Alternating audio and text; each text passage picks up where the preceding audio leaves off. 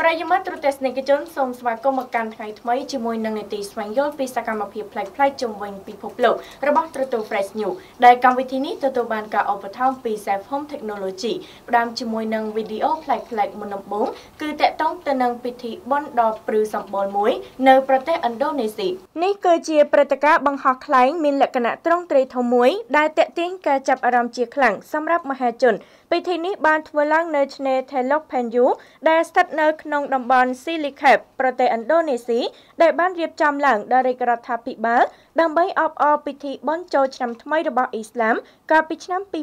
2016ខ្លែងទាំងនោះទៀតសោតវាមិនមែនជាខ្លែងធម្មតាឡើយពួកវាត្រូវបានគេរចនាឡើងនៅក្នុងទម្រង់ប្លែកៗខុសៗពីគ្នាខ្លះមានរូបរាងជាមនុស្សហើយខ្លះទៀតមានរូបរាងជាសត្វដូចជាសត្វនាគឬសត្វឥន្ទ្រីជាដើមបើសិនជាគេមើលពីចម្ងាយនោះនឹងភ្ញាក់ផ្អើលជាមិនខានដោយសារតែមើលទៅហាក់បីដូចជាសត្វកំពុងហោះហែលនៅលើអាកាសពិតៗតែម្ដងប្រយមត្តរទេសនិកជនសម្រាប់វីដេអូប្លែកៗទី2គឺតាក់ទងទៅនឹងសត្វក្រៀលត្រូវបានគេដោះលែងចេញពីទ្រុងបន្ទាប់ពីបង្កាត់ពូជក្រួយដោយសារតែមានភ្លៀងធ្លាក់រួមទាំងសីតុណ្ហភាពកើនឡើងខ្លាំងសត្វក្រៀលជាច្រើនក្បាលដែលត្រូវបានគេបង្កាត់ពូជក្រួយត្រូវបានដោះលែងចេញពីទ្រុងឲ្យមានសេរីភាពនៅភាគខាងត្បូងប្រទេសអេស្ប៉ាញដើម្បីជួយរាប់ចំនួនសត្វក្រៀលនិងជួយមើលការខុសត្រូវអ្នកស្ម័គ្រចិត្តរាប់រយពាន់នាក់បានមកដល់តំបន់អភិរក្សធម្មជាតិ Fonte de Petra ពួកគេបានដាក់សញ្ញាកាត់ចំណាំទៅលើរូបរាងកាយរបស់បក្សីនីមួយៗ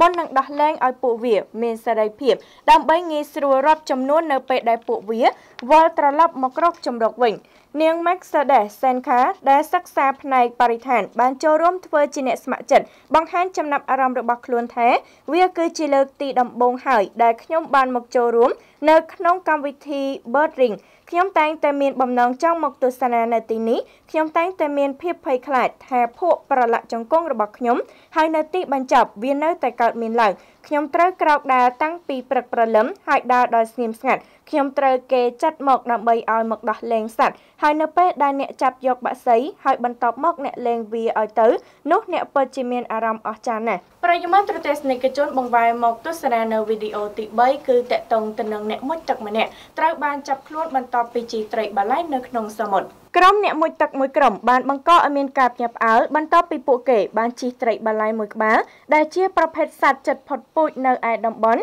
Cenderawasih ប្រទេសឥណ្ឌាកាលពីដើមខែកន្លងទៅនេះបរិះដែលប្រទះឃើញនៅក្នុងវីដេអូជិះត្រីបាឡៃនោះត្រូវបានគេចាប់ឃាត់ខ្លួនហើយដោយគេស្គាល់អត្តសញ្ញាណថាជាអ្នកជំនួញនៅក្បែរតំបន់ជិតនោះសូមជម្រាបថាត្រីឆ្លាមត្រីបាឡៃបច្ចុប្បន្នត្រូវបានការពារនិងអភិរក្សយ៉ាងយកចិត្តទុកដាក់នៅក្នុងប្រទេសឥណ្ឌូនេស៊ីខណៈចំនួនរបស់ពួកវាកំពុងតែមានការថយចុះជាលំដាប់